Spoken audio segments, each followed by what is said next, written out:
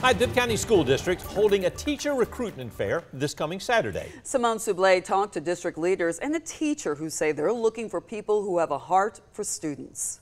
The Bibb County School District is looking to fill more than 100 teaching jobs for the next school year.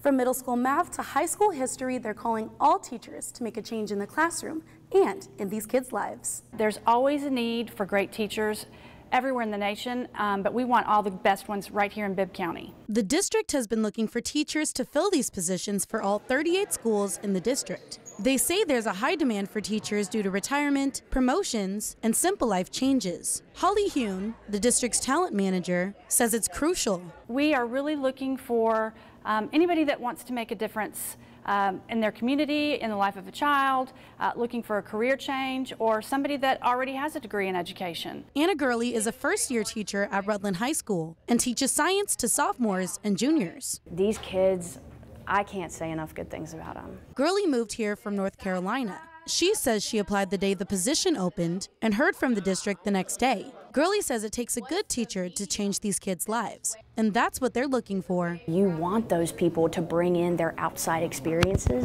into the classroom. That's valuable knowledge and experience that these people have to bring. As a science teacher, Gurley says her students are hands-on learners, so she makes sure they're on their feet every day for activities. She says being honest and transparent with these kids can help create the trusting bond they need. This is a hard job, but that's what makes it worth it.